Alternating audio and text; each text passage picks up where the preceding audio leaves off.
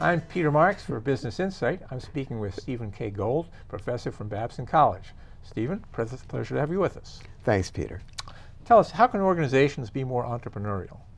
Sure. So organizations can be more entrepreneurial by taking a look at how the best entrepreneurs themselves are entrepreneurial, and to adopt some of those strategies within and throughout their organizations.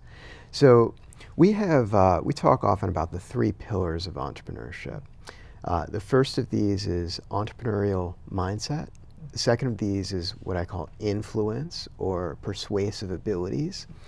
And last but not least, we have the mechanics of entrepreneurship.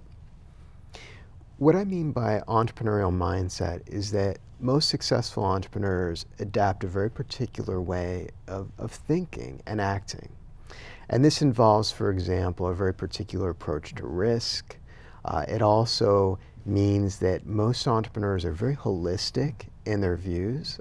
They take a systemic approach to their businesses, so they might be expert in one business discipline or one particular area, but they look at their business as a system where every part is interdependent. So this is all part of the mindset. Next, the next pillar is this concept of influence or persuasiveness.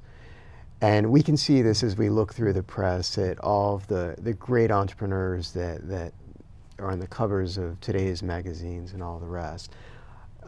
Most of these individuals are expert communicators. They're very adept at influencing their partners, their customers, their suppliers, their employees.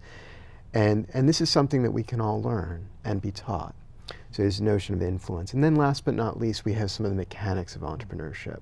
And some of the aspects of entrepreneurial finance and marketing and so forth are a little bit different than the way we would do them in the corporate world. So we take all that together, and as a package, it's something that expert entrepreneurs do, and it's something that we can teach organizations to be very successful at as well. Very interesting. Thank you. Thanks, Peter.